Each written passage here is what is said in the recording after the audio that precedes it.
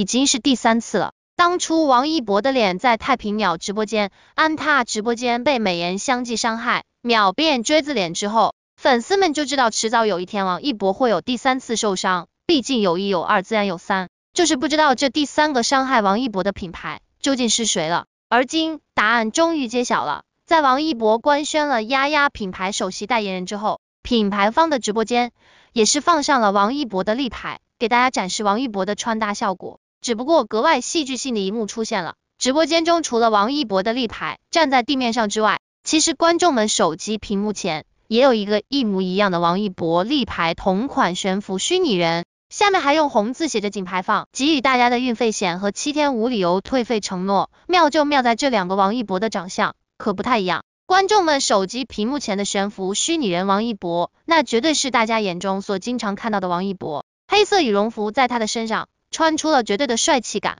冷峻的气质又让这身羽绒服添加了几丝贵气。然而那直播间里的立牌可就没这种好待遇了，立牌中王一博的脸直接下巴变尖，眼睛变大，瘦脸效果格外明显。王一博这是正儿八经变成了所谓的斯曼男了。要知道王一博的脸那绝对是内娱绝无仅有无代餐的脸，况且能够因为一部古装剧而爆火至今，即便网友们的审美有差异化，但他的脸绝对是被诸多网友接受并喜爱的，尤其是他那独一无二的奶标，让不少王一博的女友粉直接化身妈粉。品牌在直播时主播需要用美颜，大家都很清楚并理解，只不过这系数着实可以稍微开的小一点。虽然网友们在现实生活中没有见到主播的真实样貌，可大家都见过品牌代言人的真实样貌啊。王一博从出道开始就一直生活在镜头之下，他的容貌变化也都是用镜头记录下来的。尤其是王一博从18岁开始就固定的每周日天天向上的录制，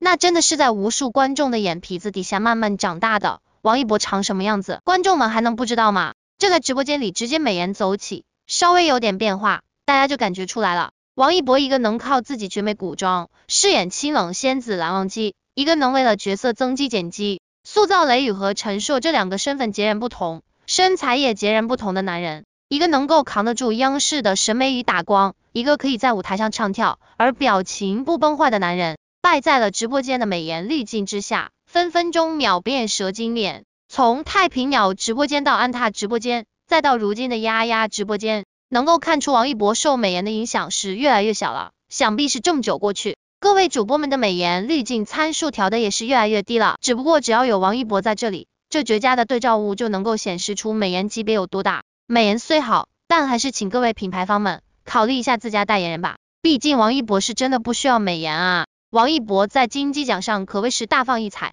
提名金鸡奖男配角备受热议以外，没想到王一博作为致辞人登台献词大受好评，能够站在金鸡奖的舞台上，这次作为终身成就奖狄俊杰老师致辞，选择王一博和周冬雨，是年轻一代对老一代的崇敬，更是一种传承，这是一种光荣，更是一种使命，传承与接棒。选择王一博和周冬雨，这是一份莫大的肯定和认可。这次王一博献词，没想到会让这么多人大赞。听到王一博的献词后，很多人没想到他台风会这么稳，口播字正腔圆，声情并茂。不认识的人听到他念口播，以为是央视的主持人，是不是听起来有些恍惚了一下？王一博可是在天天向上带过6年的主持人，也会有不同的大型晚会主持的经验，这次回归舞台，可是曾经的业务能力没有丢掉。我们的王一博真的好厉害，这不得不夸赞一番，确实是台风稳的一笔，发挥很稳定，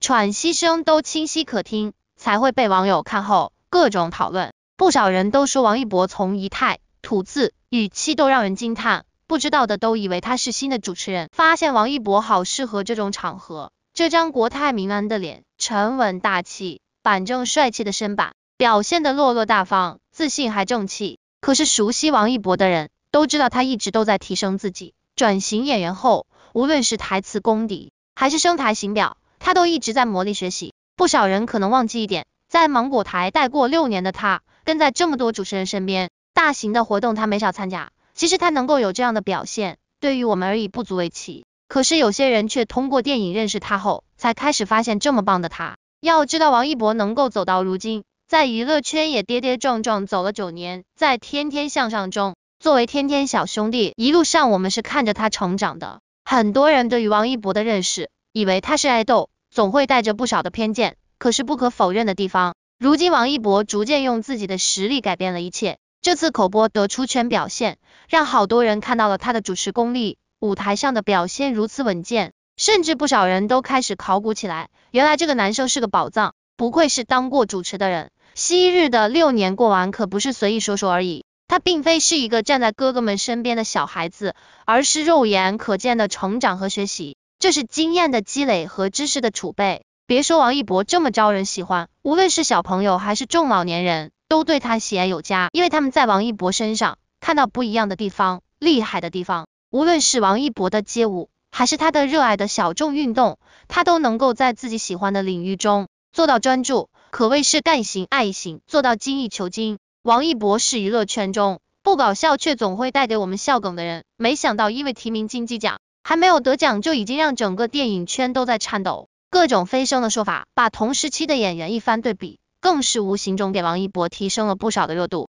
不可否认的一点，那就是他能够提名，有这一生，却也在肯定了他的实力。能够提名金鸡奖，就会得到金鸡奖的提名表彰，所以这次王一博也会出席金鸡奖表彰大会，估计到时候我们就会看到新鲜的王一博。网络上这么多的声音中，他们的这波操作，不知道的还以为王一博得奖了，有种如果他不拿奖，都对不起观众这么铺天盖地的帮着造势，什么和老前辈并肩，什么拉开差距，什么升咖的言论，都无意间传递出一点，王一博的提名带给电影圈一个新的讯号，一位新人电影演员的加入，兼具人气和号召力。电影圈的发展需要推陈出新，需要演技和人气的新生代，需要新鲜面孔，才能够百花齐放，繁荣发展。不过这次王一博的加入，在这么笑料中有个特别有意思的地方，那就是提名的无名，这是文艺片导演程耳的作品，一位被网友称为学院派亲儿子的人。看过他作品的人并不多，可是在业内却好评如潮，有口皆碑。他的作品艺术价值比较高，有自己的态度和风格，是中生代导演中认可度比较高的存在。程耳大胆启用王一博，并且在无名中把王一博调教的很有可塑性，算是伯乐的存在。这对王一博开拓电影圈打开了格局，打好了基础。王一博是幸运的，在这部影片中和梁朝伟演对手戏，搭档这么多演技派，他自己表示压力很大，可是过程中是享受的。再度合作拍摄人鱼，结果网友却给制造出不小的笑梗，你都想不到他们会这么搞笑，好有梗。金鸡配人鱼，简称为金鱼。还有说新作人鱼是6边形战士，因为金鸡奖提名中，导演、编剧、剪辑、主演、美术、摄影都会参与到人鱼的拍摄，说到底就是金鸡班底。下一届王一博估计提名男主角，胜利在望。这一幕堪称笑料。无名和人鱼的制片方都是程耳所在的影视公司，他们喜欢用自己人，而网友却看不懂也不问。没想到他们竟能演绎出这么一出精彩绝伦的好戏，不知情的人恐怕会以为这是个多么了不得的存在。感谢你们这么抬举这部文艺片，相信上映后会有不错的票房和热度，记得走进影院去观看。更有意思的是，有人开玩笑说人鱼应该改名为金鱼，因为这部电影的阵容简直是金鸡的配置，不知道导演听到这个想法会有什么反应。果然，网友们独特的想法让人觉得别具一格。